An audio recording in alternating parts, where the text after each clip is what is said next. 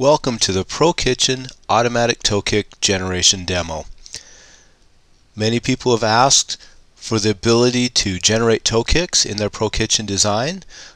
Up until this point, we didn't have that because we had already designed the cabinet with a matching toe board, so the generating of toe kicks wasn't necessary.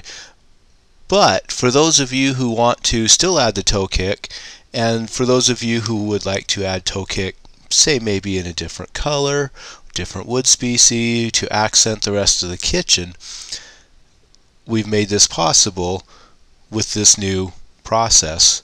And again, like I said, it's automatic, so this is going to walk us through and show us how easy it is to set up and automatically generate the toe kick along with the rest of your moldings.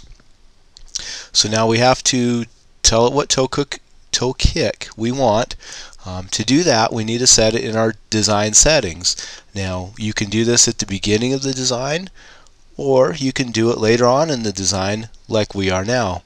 There's two ways to get back to our design settings from your regular design. We can go up and hit our settings and then design settings, or we can cheat and we can just come out here on our grid work, not on a cabinet, not in a placement zone, but just out on our grid, do a right click with our mouse, and it pulls up all of our setting options. We want design settings. We click it, it takes us right back to this screen. This is the very first screen that we started with when we set up this design.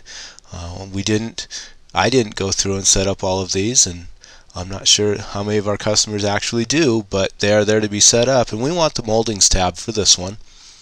Looks very familiar. Many of the ProKitchen users have been here. Here we can set up our light rail, our top molding, and then new, our toe kick.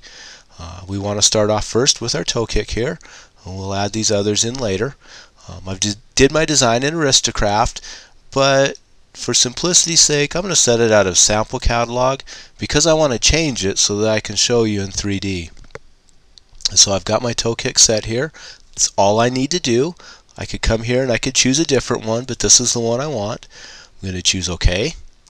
Takes us right back to the layout.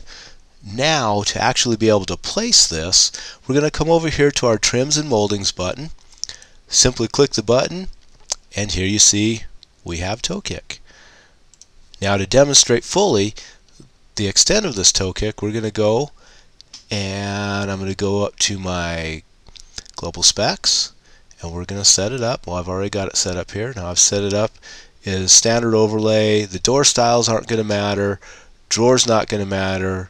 Wood species will matter in this instance because I've done it different. Now, if you've doing it to match your cabinet, then you'll set this up for the actual cabinet that you want. Now I've set it up with a finished color that is black, so it'll show up nicely in our layout. We'll close this here. Now I'm going to generate a 3D to show you exactly how nice the new toe kick looks.